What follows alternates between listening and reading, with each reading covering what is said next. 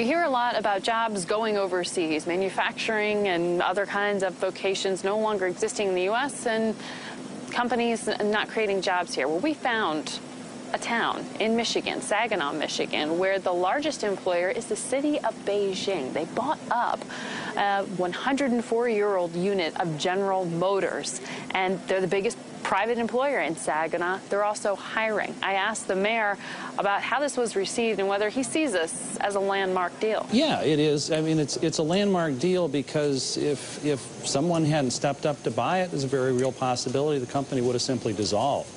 And that not only would have been bad for Saginaw as a community, it would have been bad for the automotive industry just because of how important Nexteer is as an innovator in technology.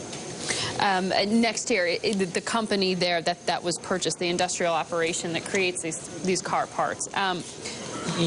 Yes. I want to ask you there, though, because what was the experience like of having it be known that this small town is now, you know, so many jobs, so much of the economy is supported by essentially the city of Beijing? I mean, did you feel a real protectionist sentiment? Was this well received by the community? What was it like?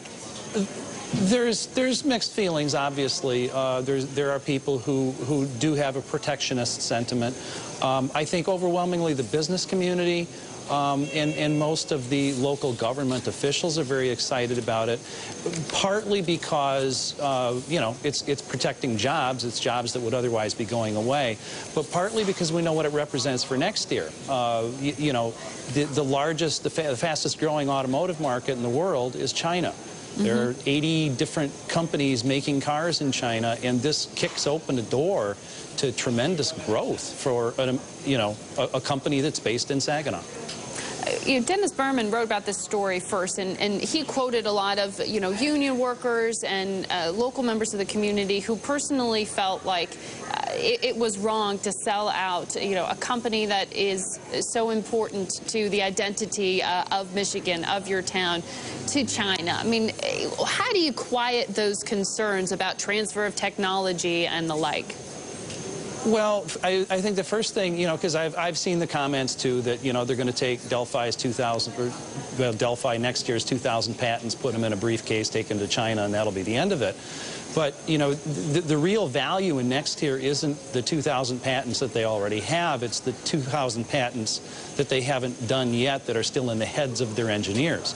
It's very much a technology and talent company, and that technology and talent is what really creates the value both for Saginaw and for PCM. So I think that knowing that, you know, those engineers that are going to come up with that next generation of ideas won't fit in that briefcase to go to Beijing is kind of an anchor for us that says, you know, this is a relationship that's probably going to last for quite a while.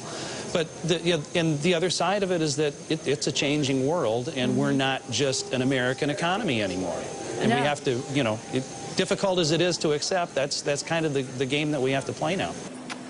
Be sure to watch In Business on Monday. We're going to have Nobel laureate Ned Phelps on. He's a professor at Columbia University, and he's talking about what the new normal of unemployment is. Get ready for it to stay high.